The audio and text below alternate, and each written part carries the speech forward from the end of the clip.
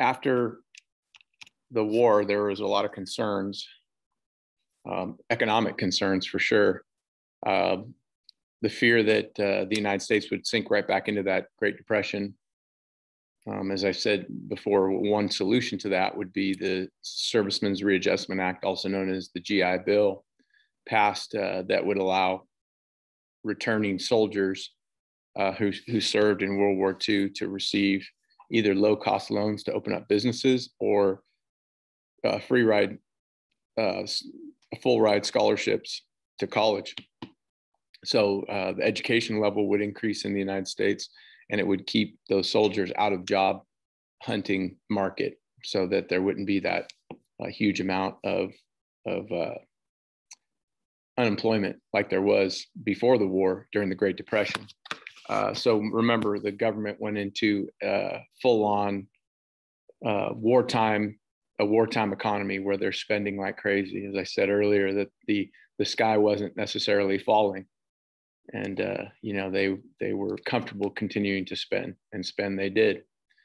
Congress passed the Taft-Hartley Act, which outlawed the closed shop, and meaning that it was taking a shot at labor unions. Remember, labor unions grew during the New Deal because of the NRA first and the NIRA, National Industrial Recovery Act, also known as the Wagner Act. That gave more rights to workers, and now you're going to get it all over again. History happens in waves, back and forth. Big business is going to step up and say, if you're a member of a union, you're a commie. So this is, during Red Scare too. So they're using that same trick that they did before, and that they're trying to link unionism and communism. Okay, let's talk about the Korean War. The Korean War is going to become the first confrontation in the Cold War. It's not going to directly involve Russia versus the United States, but indirectly, definitely yes. It was June 25th, 1950. The North Koreans invaded the South Koreans, and they came across the 38th parallel line, and they attacked. North Korea was communist, South Korea was Democrat, and the North Koreans wanted to clear all of Korea of the democratic government, and they wanted to institute their own communism all throughout. So Truman then sprang to action and said, hey, we're not going to do what we did after World War I and just play the isolationist game. So he was going to be really forceful, and he's going to intervene. And he didn't want this to be like it was with the League of Nations, and the U.S. immediately demanded that they jump up there. Well, the National Security Council met and decided they're going to bump up their spending. They quadrupled spending for military purposes, and it's called NSC 68, National Security Council Memorandum Number 68, to quadruple spending on the military, preparing for this war. And then it went to the United Nations. Now, remember, the United Nations is made up of the Security Council plus the General Assembly. And the war, there was a memorandum out there, or a proposal that they would go to war and stop the North Koreans from invading the South. And it was unanimously approved by the General Assembly. And it's hard to believe that realistically happened. The Security Council, not the General Assembly, because the USSR and China are both permanent members and they have veto power. They could have said no and war wouldn't happen. Not sure exactly how that went down or what kind of negotiations went on, but war was approved. The UN forces that were going to go in and try to stop the North Koreans were led by American General Douglas MacArthur. 4/5 of the troops that were fighting in Korea were American troops. United Nations troops were supposed to be a collection of soldiers from all the member countries. But 4/5 of them, as it turned out, were American, and they were led by Douglas MacArthur, an American general.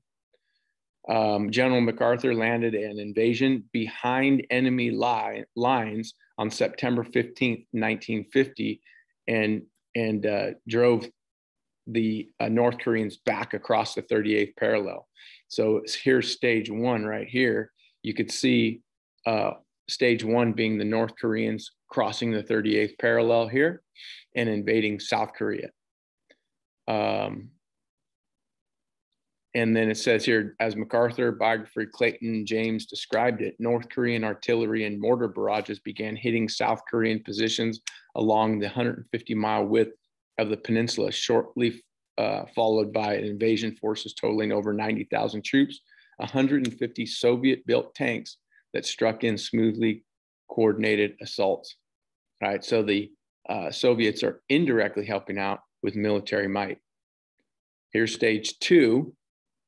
By the end of July, the North Koreans had pushed the UN forces to the southeast corner of the peninsula, where they dug in around the port of Pusan, which is right here. So North Koreans came down across the 38th and pushed all the way to the port of Busan.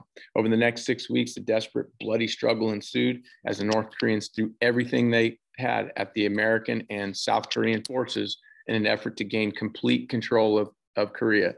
They figured if they beat them all the way to the ocean, that they would then win. Stage three, this is the invasion by MacArthur. MacArthur completely changed the course of the war overnight by ordering over nearly unanimous objections an amphibious invasion at the port of Incheon, located right here. So they're coming in behind enemy lines. The Americans quickly gained control of Incheon and recaptured Seoul within days and cut the North Korean supply lines. American and South Korean forces broke out of the Busan perimeter and chased the retreating army north. So they came around, they attacked here, they fought, and then they chased them back this way. And then MacArthur received permission to pursue the enemy into North Korea. So the goal for MacArthur was, now that they had basically the North Koreans on skates going backwards, they wanted to not only push them past the 38th, but push them the opposite way.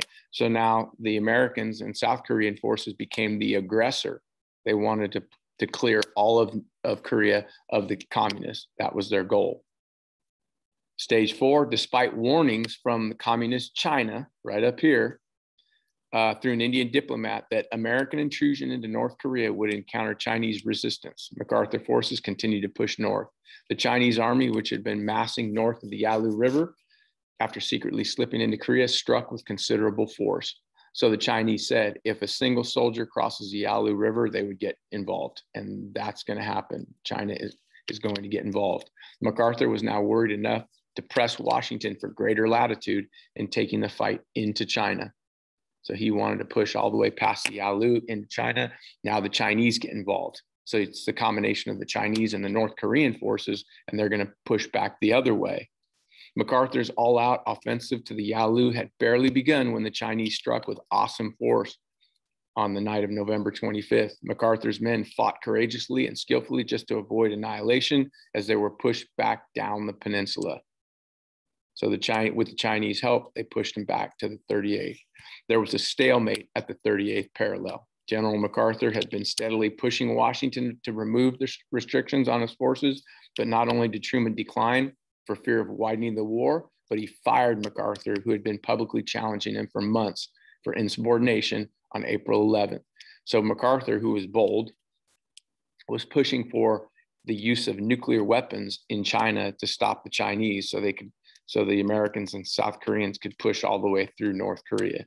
And Truman said no. So MacArthur kept talking behind his back and saying negative things. And Truman then fired Douglas MacArthur for insubordination. The 38th parallel was, after all 3 years of fighting, the 38th parallel was reestablished. So they're right back where they were 3 years before. And still to this day, North Korea and South Korea are separated by the 38th parallel. Okay, so with all the people freaking out here about communism, this is Red Scare 2. Red Scare 2, as I've said earlier in the year, is more intense than Red Scare 1 because you've got nuclear weapons involved, and nobody was immune to suspicion. Athletes, actors, singers, teachers, anybody, business people, anybody who had influence over other people could be held accountable and be put in jail for being communist. The rule of thumb is this: you can't take away your right to be communist. It's a right granted in the Constitution. But if you have influence over people, it's illegal for you to be communist, and you could be put in jail. There was a loyalty review board created by the government, by Congress. 3 million federal employees were investigated for being communist with mostly no evidence. In 1949, 11 communists were brought to New York for a jury for violating the Smith Act of 1940, which had been the first peacetime anti-sedition law since 1798, the Alien Sedition Act. So the Smith Act, it was a anti-sedition law. Truman vetoed the McCarran Internal Security Bill, which let the president arrest and detain suspicious people during an internal security emergency. It passed over his veto. So this law, the McCarran Internal Security Bill, would give the president more power to detain suspicious people, but he felt it was overstepping his bounds and was taking rights away from people. So he vetoed it, and Congress said, nope, you're not going to veto that law. So he vetoed a bill that would have given him more power, but Congress said, no, you're not going to veto it. So he did end up getting the power. He didn't use it. Congress also created HUAC, House Un-American Activities Committee, led by future President Richard Nixon. HUAC would put people on trial, whether they're actors, singers, athletes. And the first question that they would be asked, and a lot of times it was on TV, because TV starts coming around here during this time, was, are you currently or have you ever been a member of the Communist Party? And you had to answer yes or no.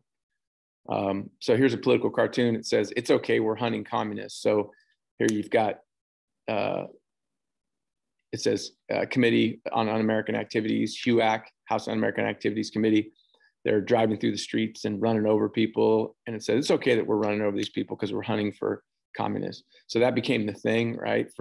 Would be an excuse that people would use as we're trying to hunt out communists. Lives were ruined, reputations were ruined, businesses went under when people would be accused, mostly falsely, for being communist.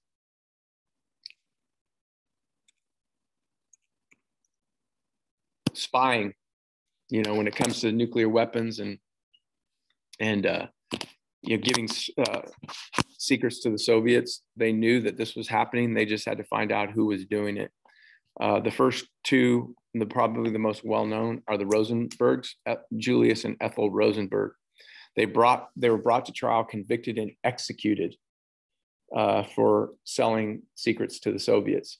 Theirs was the first execution of civilians for espionage in United States history.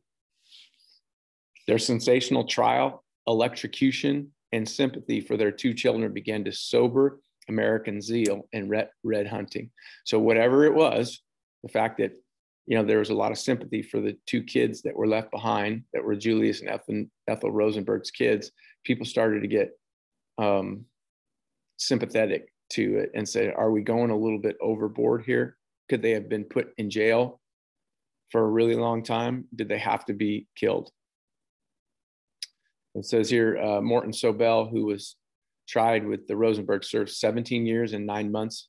In 2008, Sobel admitted he was a spy and confirmed Julius Rosenberg was in a conspiracy that delivered to the Soviets classified military and industrial information and what the American government described as the secret to the atomic bomb.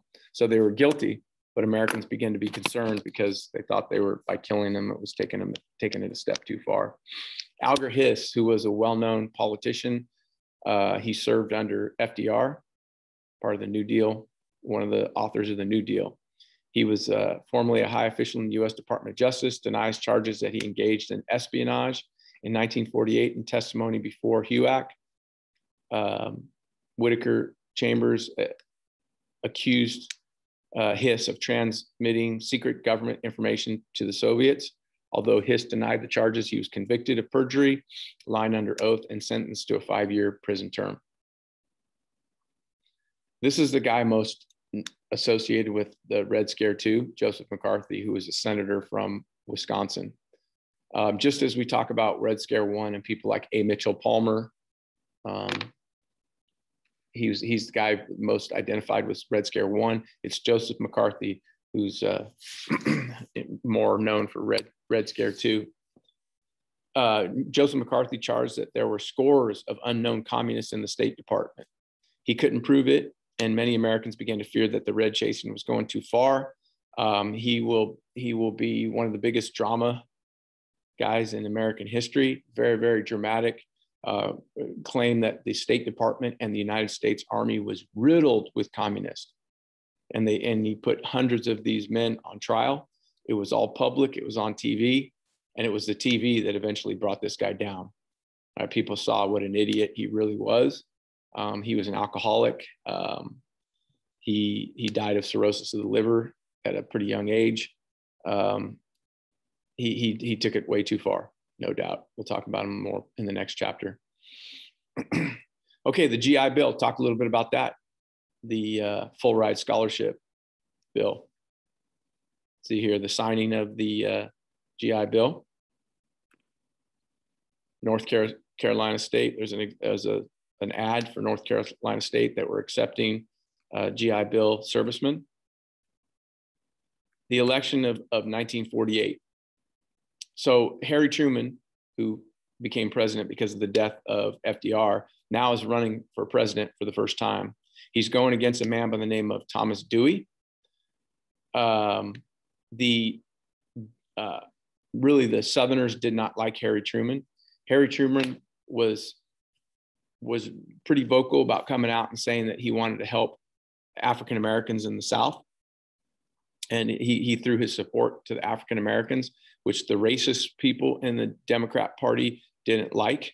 So they created their own party, very reminiscent of what happened in 1860 when the Democrats split into two, the Northern Democrats and the Southern Democrats. You're having the same thing is happening here.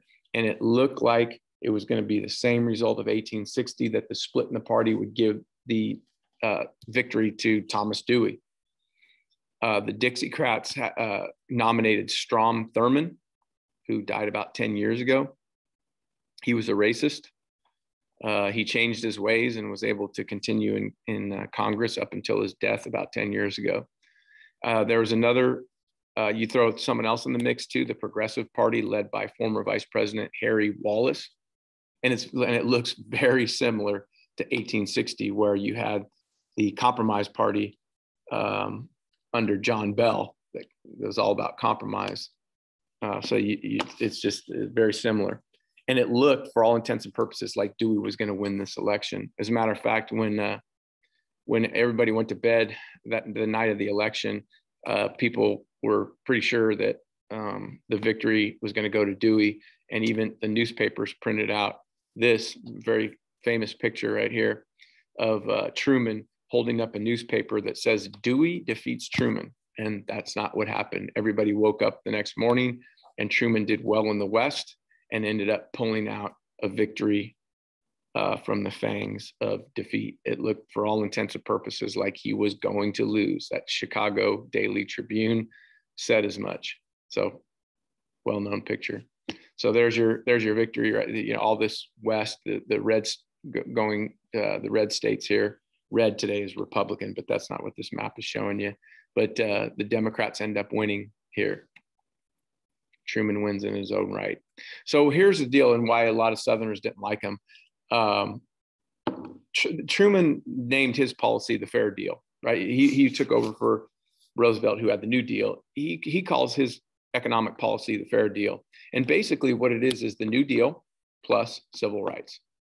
All right, why wouldn't you want to continue on with the New Deal? I mean, the previous president was elected to 4 terms. He was popular, no doubt. He helped get the country out of the Depression. So why wouldn't you want to continue on with the New Deal? But his twist was adding civil rights to it, right? That's what he wanted to do. New Deal. So whenever you think of Fair Deal, it's New Deal plus civil rights. And he called it his point four program. The fourth point in his inauguration speech was to spend more money on underdeveloped countries to keep communism out. So continue to spend his point four program, just keep spending boatloads of money to countries so they won't go communist. Okay, so man, 1950 to 1970 was the longest economic boom in American history. The permanent wartime economy is incredibly stimulating the economy. The middle class more than doubled during this time, while now people wanted not one car, but two. Because of the growth of the suburbs, dad would go to work in the city, mom would stay home and have to shuttle the kids here and there. So two cars were in it for every household was the desire. Over 90% of American families owned television during that 20-year period. Women also reaped the benefits of the post-war economy growing in the American workforce. And, you know, a lot of the prosperity of the 50s and 60s was built on the colossal military projects, right? Nuclear weapons, the amount of money that was being thrown around, the amount of jobs that were created to build these nuclear weapons was stimulating the economy tremendously. We had that permanent wartime economy going. So yeah, let's talk about the car in the 50s. You know, you had things like drive-in movies right here. You had now hotels, more and more hotels, hotel chains that were sprouting up because so many people were traveling now because the car was so efficient and good. And then first McDonald's in 1955, you had a drive up window and you can go through the drive-through. There's what the cars of the 1950s look like. Pretty cool.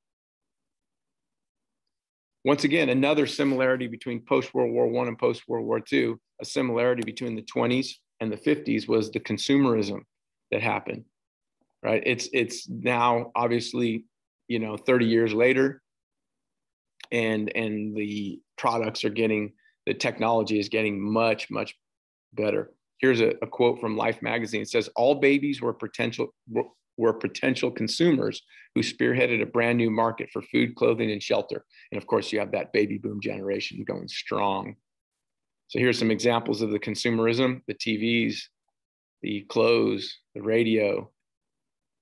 There's what your TVs look like.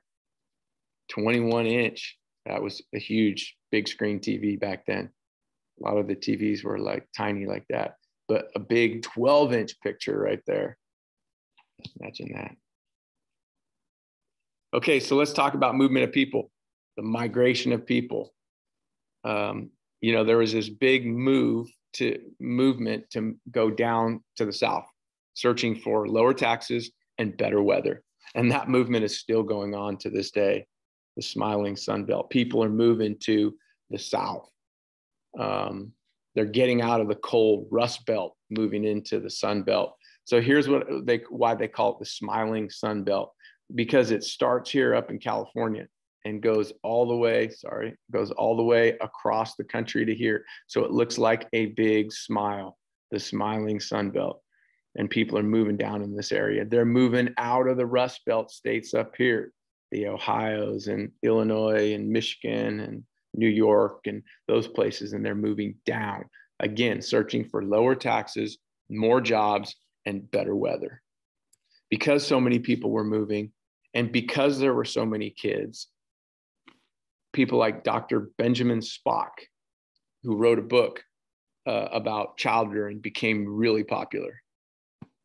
He sold a tremendous amount of books and became rich. Now, back then, let's say you moved from New York to Florida. Your parents might still live up in New York, or people are moving around. They're moving away from family, and it was very expensive to call people on the phone. It was long. You had to pay long distance. It's not like today where you can call anywhere with your cell phone. Long distance was very expensive, and people were, reluctant to spend that much money doing that. So, kids were born to young parents who didn't know what to do with this new child. So they had to go to a book instead of asking mom or dad, because mom and dad lived thousands of miles away and it was too expensive to call. So you needed a book right there so you could, find out how to rear these children. So it's a combination of movement of people and baby boom generation made Dr. Benjamin Spock very popular and made a lot of money off the sale of his books. So with this now, with the cars and the amount of money that's being, the low cost loans that people could take advantage of from the United States government as a part of the GI Bill, you're starting to see more and more suburbs popping up. People are wanting to move away from the inner city out to the suburbs. And this is this is the beginning of what's called white flight. White people were able to take advantage of the low-cost loans. African Americans were forbidden from being able to have access to these low-cost loans. So they were not able to move out to the suburbs. So what you had left in the inner city was predominantly African American, where whites were moving to the suburbs. That's why they call it white flight. Innovators like the Levitt brothers were building these houses at places like New York and Pennsylvania. There was a construction building boom in the 1950s. So suburban living was really, you really saw it on TV, really reflected in these TV shows. Not sure anybody out there really knows anything about these, but the Donna Reed show, Father Knows Best, the Ozzie and Harriet show, and then Leave It to Beaver. Maybe some of you have heard about that, or the new Leave It to Beaver. It depicted life in the 1950s, family values. Dad goes to work, mom stays home and cooks and cleans, and the teenagers or young kids are around, they're doing their homework, they're waking up early, everybody's having a nice big breakfast with pancakes, and everybody's sitting around the table. Everybody's sitting around the table at dinner. The conformity of the 1950s, they call it. Was it really happening everywhere? No, it was not. Was it happening in a lot of places? Yes, it was. Predominantly white people in the suburbs were experiencing some of this. So the conformity of the 1950s. These two pictures right here kind of opposites, right? You've got, it really shows you what's going on here. So first of all, you've got people working on the docks, and you have women in there too. So women had the opportunity to stay in their jobs if they wanted to. Most of them did not. Most of them went home and had kids. So you have a lot of men that most of these men probably took advantage of the GI Bill and went and got their education. And moms are having kids, and there's all the young kids. It depicts life in the 1950s, baby boom generation, GI Bill, increase in education levels in the United States. Probably more of this was going on than this. A lot of women didn't stay and work in factories.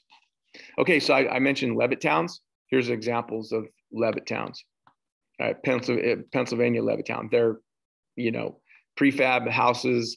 Everything looks the same, but it was out in the suburbs, and you had tons of kids out there in the neighborhoods and Levitt towns. All right, so I've been mentioning the baby boom. It says here, many soldiers returned after the war, then had babies, creating this baby boom generation. They put a strain on the system where every step of the way, right? So in the 1950s, it was toys and diapers and baby food. In the 60s, they were teenagers, and they are the hippie generation. So if you think 1960s hippies, tie-dye, make love not war, rock and roll, Woodstock, you would think of that. That's the baby boom generation growing up. And then the 70s, they entered the job market. In the 80s, they were called the yuppies. And then currently now, they're the ones draining the money out of Social Security. They're the elderly people. They are in their 70s right now, late 60s, all the way up until late 70s. So here they are, school children in the 50s, teenagers in the 60s, yuppies in the 80s, elderlies in the 2000s. It says here, it seems that to me that every other young housewife I see is pregnant. So you see the baby boom generation here. You look at 1945, here this big boom right here in the birth of kids. In 1957, one baby was born every 7 seconds. And that's the end of chapter 35.